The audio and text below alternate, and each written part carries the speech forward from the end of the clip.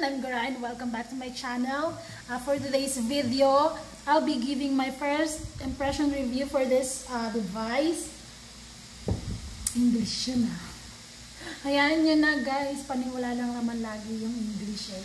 So ayun nga, i-review natin to or bibigyan ko ng first impression review. Yun nga, itong device na to. Itong portable, ano ba tawag dito? Portable RF or ano ba yung RF? Radio frequency, yun. Actually, minuksan ko na to kanina. Pero hindi ko pa siya tinatanggal talaga sa original na pwesto niya. Hindi ko pa chine-check talaga yung device kung gumagana, kung nag-charge. Hindi ko pa siya talaga chine-check. Bali, chinek ko lang siya, tinignan ko kung kompleto, tapos kinuha ko lang itong manual. In fairness, English yung manual nila. So, magbabasa tayo dito sa manual. Di pa tayo ng banyo kasi maliwanag din. Kitang-kita ang mga, para kitang-kita ang mga bakas ng kahapon sa mukha ko. Char.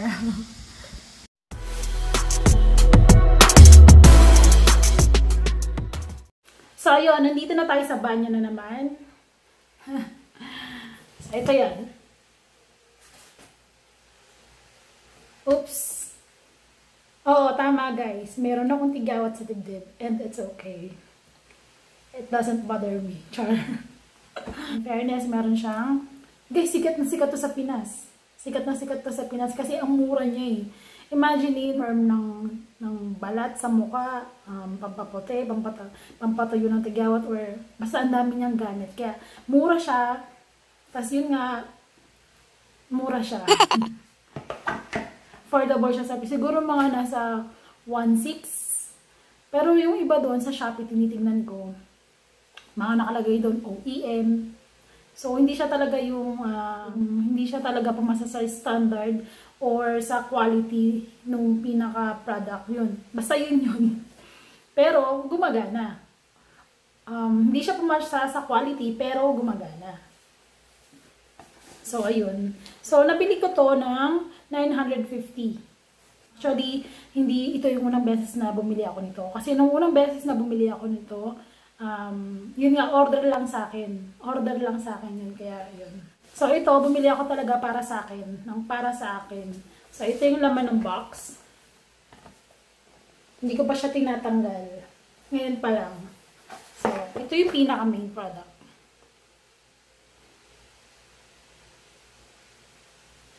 Tapos, ito yung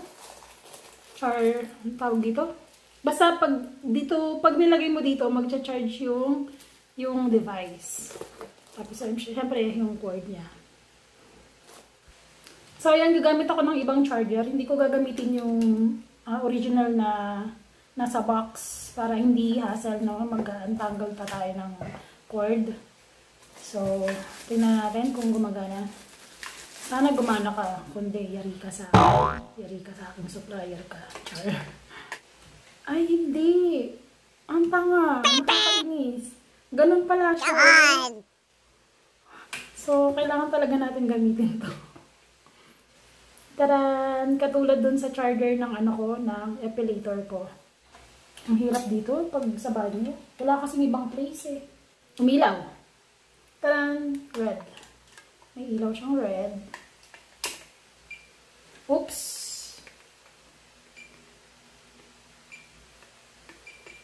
Magalaw. Siguro hindi lang siya, wag lang siyang galawin, no?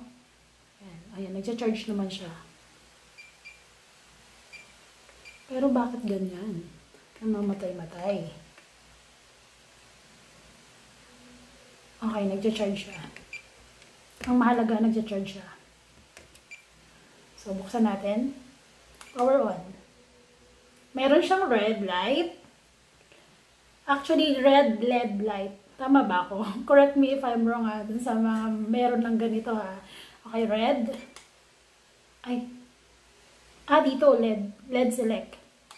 Green. Ano to? Blue. Orange. Purple. Purple. Violet. Pink or whatever.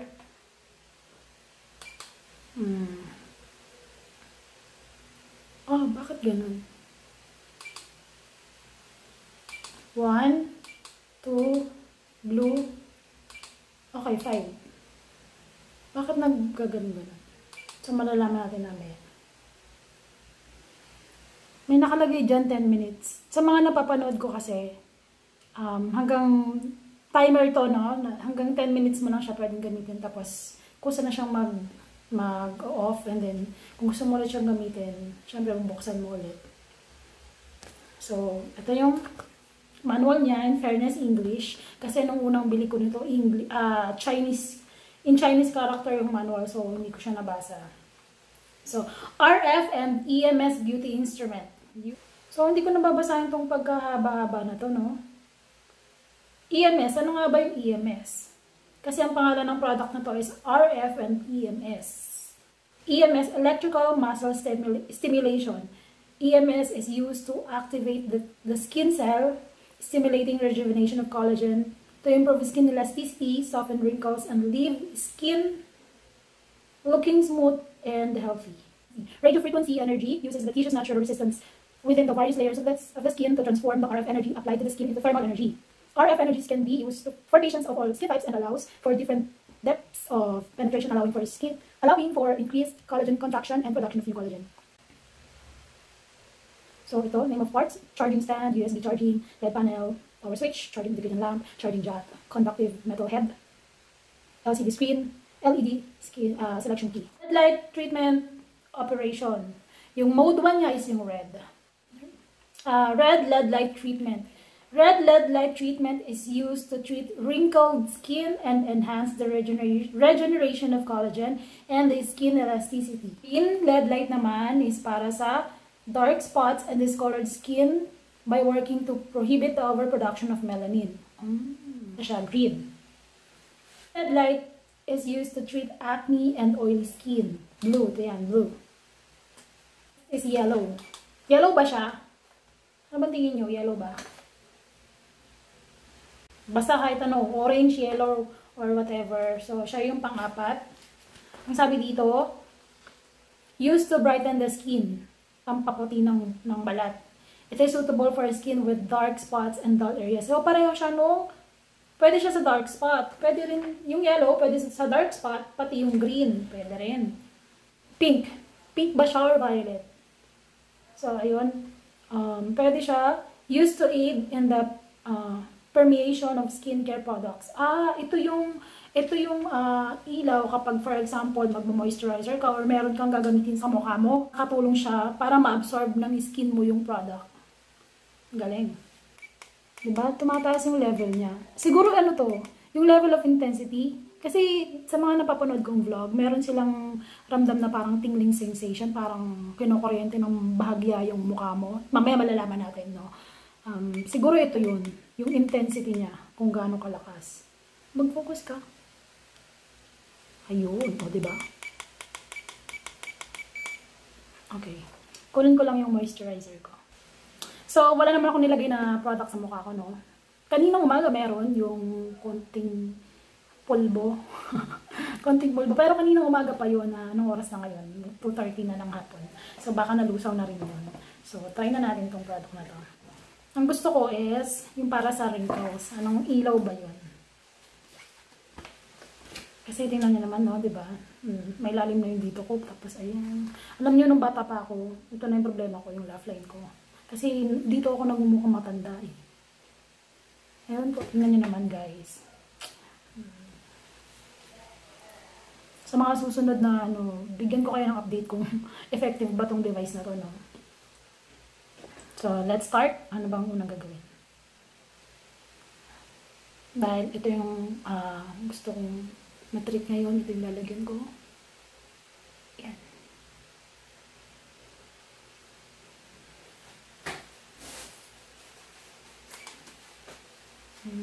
Try muna natin yung first level. Oh my God, pwede na kaya?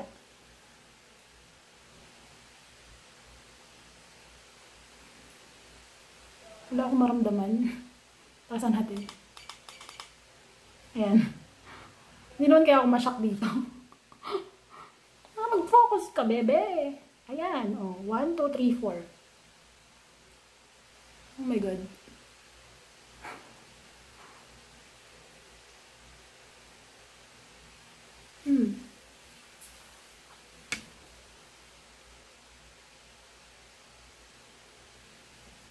May konting ginit. Taasan nga natin. Itodo na natin to, besh. Okay. Nakatodo na siya. Mainit na siya. Ramdam ko yung init. So, 10 minutes ako magaganto. Dito lang sa part na to. Kasi ang plano ko, yung iba kasi, diba, ang ginagawa nila, 10 minutes, whole face na. Yun yung ginagawa nila. Pero ako, ang gagawin ko, 10 minutes per area. Tulad nito, 10 minutes dito. Dito lang ako magko-concentrate. May, diba? Ba't ganon? Oh. Oh my God! Oh my gosh! Oh my gosh! Parang ako nag-ground. Pero tolerable naman. Kaya nakakagulat.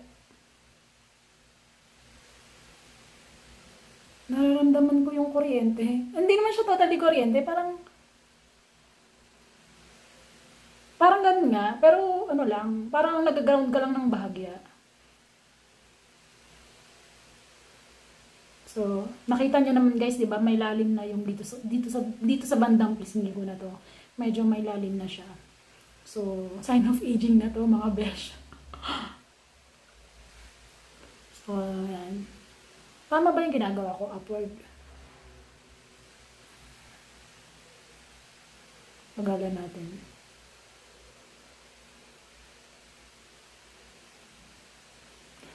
Ano siya? Ganito siya. Pagkalagay mo, alam mo yun, pag nilagay mo sa mukha mo, pag dumikit siya sa ano, tapos mawawala din. Pero pag mas mabagal mo yung motion mo, okay. Para siyang pumipitik. Ayan o, pitik, mawawala, pitik, mawawala. Pitik, mawawala, pitik, mawawala. Ganun yung movement ng ano, ng sinasabi niyang radio frequency.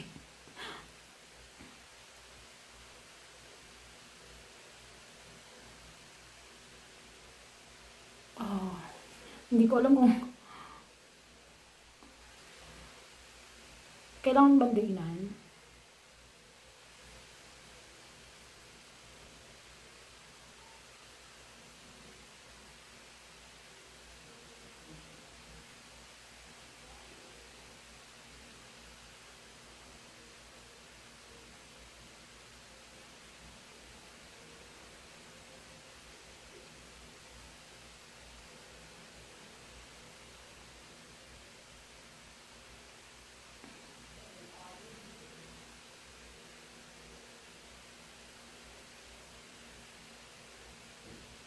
So, guys, hindi ko na itatry yung ibang colors kasi same lang din naman. Kaya lang yung effect, yung result, siguro yung effect or whatever, doon nagkakatalo. Pero same lang din naman yun for sure. Maabot siya hanggang labi ko. Tingnan nyo maigi, gagalaw yung labi ko. Oh, 'di ba? Oh, you know.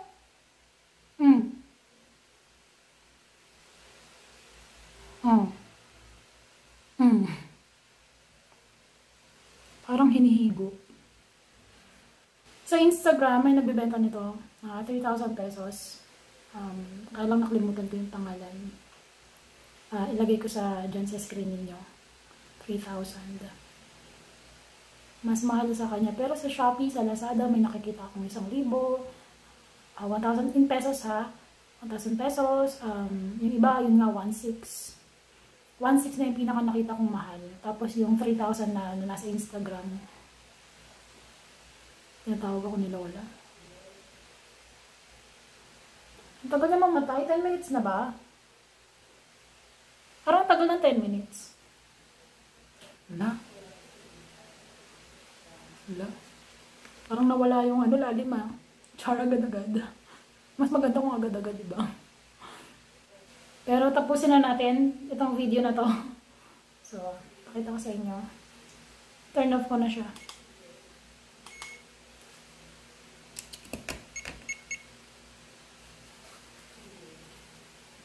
Tingnan natin yung pasadahan ng RF. Guys, aminin nyo. Kanina may lalim pa, di ba? May lalim pa rin naman. Kaya lang, oh my God! Oh my God! Ito ba itong nakikita ko? Oh my gosh! Oh my gosh! Guys, sa first part ng video, di ba, malalim to. Kung mapapansin nyo talaga, malalim to kanina. Ngayon, medyo bumabaw. Di ba? Oh my God! Char. Di ba?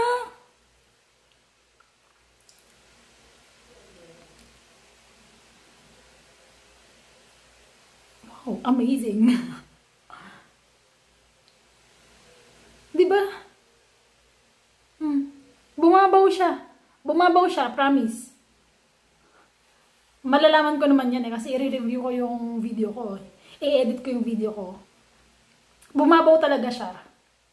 Kabisado ko mukha ko eh. Kabisado ko yung mukha ko. Bumabaw talaga siya. So, ang tanong, tuwing kailan siya pwedeng gamitin? Gaano siya kadalas pwedeng gamitin? Tingnan natin kung may nakalagay dito. Pwede kaya siyang araw-araw? Pero guys, makikigaya na lang din ako sa mga ibang vlogger na napanood ko, no. Ang sabi nila, parang twice a week or thrice a week pwedeng gamitin tong device na to. Hindi ba siya pwedeng araw-arawin para talagang ma-attain mo yung pinaka niya. Pero bumabaw talaga, guys. Bumabaw talaga, ha? Bumabaw talaga. Bumabaw talaga. So, ayan guys. Tapusin na natin tong video na to. Packaging check sa akin kasi matigas siya. Matigas. Gusto natin yun, matigas kasi para hindi mayuyupo yung device. Tapos meron siyang protective na ang tawag dito, foam. Pati yan dito. Makapal yung dito. Siyempre yung para sa device mas makapal. Siyempre kahit alug-alugin siya pag nasa delivery, diba? Hindi siya madadamage or hindi siya masisira. Kompleto naman yung device, check din siya. Gumagana yung device, check din. At higit sa lahat, effective siya, diba guys? Kitang-kita nyo naman. Hindi to sponsored guys ha. Ang YouTube ko, iilan pa lang subscriber. So, wala pong nag-i-sponsor sa akin sa kahit anong product na nire-review ko. So, ayun. So, tapusin na natin ito, no? This has been your Gara and thank you for watching. Kung hindi ka pa nakasubscribe, please do subscribe. At kung nagustuhan mo tong video na to, please like and share. Char. So, bye! Until next time.